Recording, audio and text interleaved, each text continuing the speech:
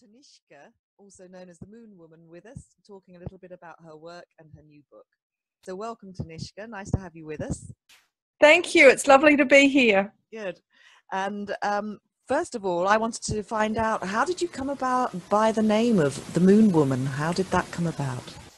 Well, it's not a title that I gave myself. In fact, part of me feels a little bit embarrassed about that because we're all moon women. I certainly don't have, claim to that over any other woman. But how it came to be was one of my students started this page on Facebook. I think it was about 2010. And she felt that she didn't want to continue with it, and her intuition said, offer it to me. So at first I was reticent. I kind of thought, to be honest, I felt I had enough on my plate. But my intuition said, take it on. And it was the best thing I've ever done because what happened was this community just started, like a vortex around this page at a pace that I couldn't imagine. It's now over 500,000 followers of my daily lunar blog. That's but fantastic. It was 7,000, when she handed it over. So yes, I'm very grateful to be called the Moon Woman. Okay, that's fantastic. And so what is goddess wisdom? If you were trying to explain to somebody who was new to this, what would you say goddess wisdom is? Absolutely. It is the ancient feminine wisdom, the women's wisdom that was handed down from the elder women down through the lineages up until the Roman Empire when it was outlawed. So this is information that is every woman's birthright when she starts cycling with the moon, and all the indigenous cultures would, ensure that girls got this mentoring of what it is to be a woman. And I'm not just speaking about, the physiological changes that happen in puberty, which is what we get, but the mystical, things that happen within all the subtle senses, with the lunar phases and with our own fertility cycle. So it's really about the wisdom of the cycles and understanding how the natural cycles affect us energetically, emotionally, mentally, and physically. It's quite amazing, really, given that this has been suppressed, if you like, for 2,000 years, that this is still inert in us and still present in us. What can people do to get back in touch with these latent abilities? And do we all still have them? Absolutely. Well, for starters, sight the moon.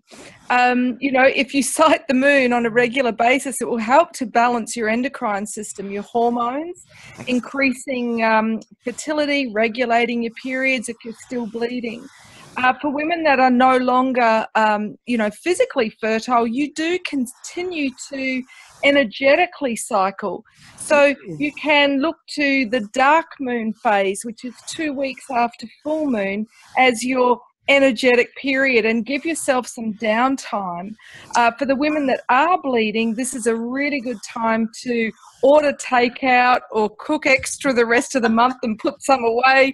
Don't try and go into a shopping centre or you'll come out completely fried on an energetic level. It's okay to sit the kids in front of a video at dark moon. Just take extra self-care, because that's the time of the month we're most likely to feel down, comforty, pick a fight with our partners. So that's a time for extreme self-care. So how did you get back in touch with your inner knowledge? What was it that triggered it in you? Desperation, in a word. I got down on my knees one night and I said to the universe, if you want me to be a woman, send me some role models. And they did. Within 2 weeks, I met a beautiful elder woman called Jennifer Powell. Wow. And this transpired with me being initiated into, a circle of women up in the mountains. And I left my life. It made more sense to me than anything I'd ever heard. And I wanted more. It was like having a first bite of the apple and then realizing what I hadn't got. Right. And so for people who are new to this, clearly they could have a look at your book if you want to tell us a little bit about that. But sure. What can they do in terms of finding people who are kindred spirits or locally who might want to be able to help them? So maybe you could tell us about that as well. Yeah, look, in terms of connecting with women that are, you know, sort of embracing the cycles and ancient feminine wisdom, Yes. they can Google red tents, okay? Right. Because the Moon Lodge is where women used to gather, whether you know it as the Red Tent or the Moon Lodge. There are many directories now. There is a UK Red Tent directory. I have one on my website, which is a global directory, so they can head to themoonwoman.com. There's another directory in America set up by Elisa Starkweather. Deanna Lam in Israel has another directory. So they're popping up all over the place. So just Google Red Tent and you'll find your nearest circle. It is just global, isn't it? Global phenomena. Yeah, my course, I teach women to run red tents, and it's trained women in 43 countries now. So it's like wildfire, because there's such a need. And when women realize the value of what it gifts them, I can't imagine not having circle. You know, once you have that communal practice and you experience the support and the benefits of that, life is so much easier. I'm sure. So in terms of the book, it's called Goddess Wisdom. It's basically a comprehensive handbook of all the ancient sacred feminine wisdom teachings and practices. There's lots of experiential processes to empower women of all ages, and it's out on June 6th with Hay House, along with an online course that women can do. That is fantastic.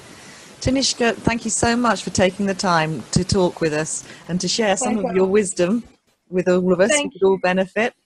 And good luck with the book. We're very excited to have it. I can say that it's. I've had a sneaky peeky preview. I'm very lucky, and it's brilliant. So thanks very much indeed for talking to us. Thank you so much. Blessings. Blessings.